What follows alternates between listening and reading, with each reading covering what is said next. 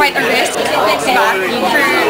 For management, but at the same time, you know, a really good investment kasi talagang ang dami nilang naibigay, pero alam mo naman dahil sobrang lahat talaga ng buong puso ng mga tao and whatever they can give, whatever every member of the production can give, binigay nila. Siyempre most probably, di ba, it would be a hit. It would sell. Kasi talagang napakaganda nung pagkakagawa eh. Basta ko siya at saka si Martin Del Rosario. So, bale, yung love story, abangan nyo na lang po yun kapag pinanood nyo kasi medyo interesting siyang kaiba. Pero syempre, obviously, ayun nga, leading man kasi love interest ko dito, si Coco Martin. Kasi powerhouse ka, so magaling rin si Coco at si Maha. Hindi ka ba nape-pressure o natatakot na kasi syempre iba yung hindi na pinapakita? Actually, syempre hindi nyo po maiiwasan nakabahan ng isang baguhan, nakabahan at ma-feel yung pressure. But nag-burp ako. But the thing is, I'm taking this as an opportunity. You know, it's a learning experience. It's a great one at that because there's yun nga from Ate Madge, Coco, you know, to all these veteran actors, to Direk Ruel and Direk Darnell, really great directors. You know, I belong to a production with really good and talented people.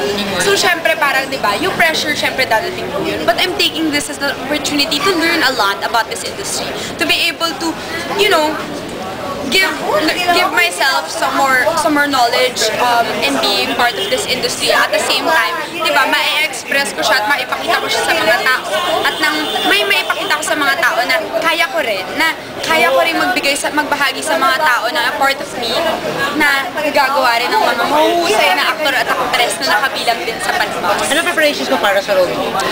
Syempre, yung physically, di ba, I had to keep myself conditioned kasi alam mo na maraming mga training tsaka physical activities na magaganap dito sa palabas dahil isa akong sundalo.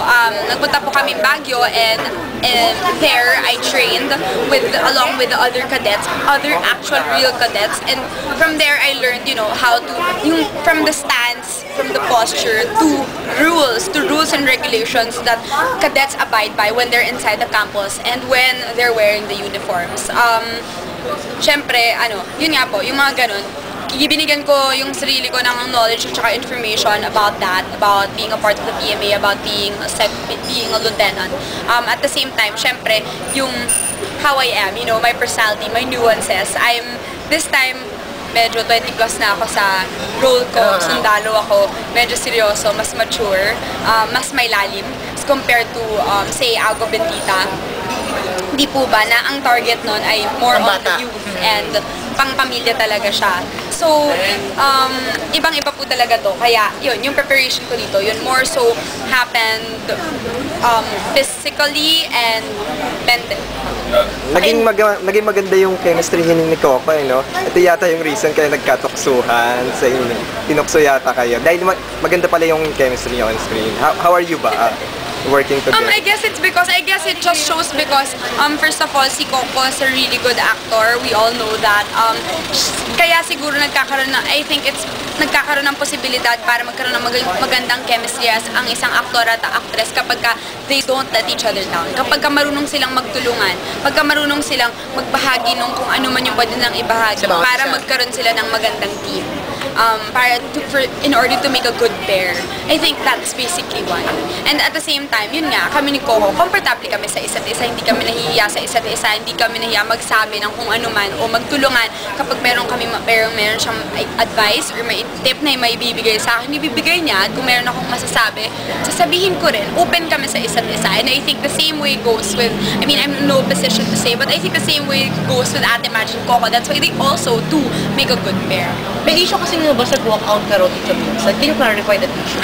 Hindi po ako nag-walk-out. The only time that I ever went home at taping was when wala na po kasi akong...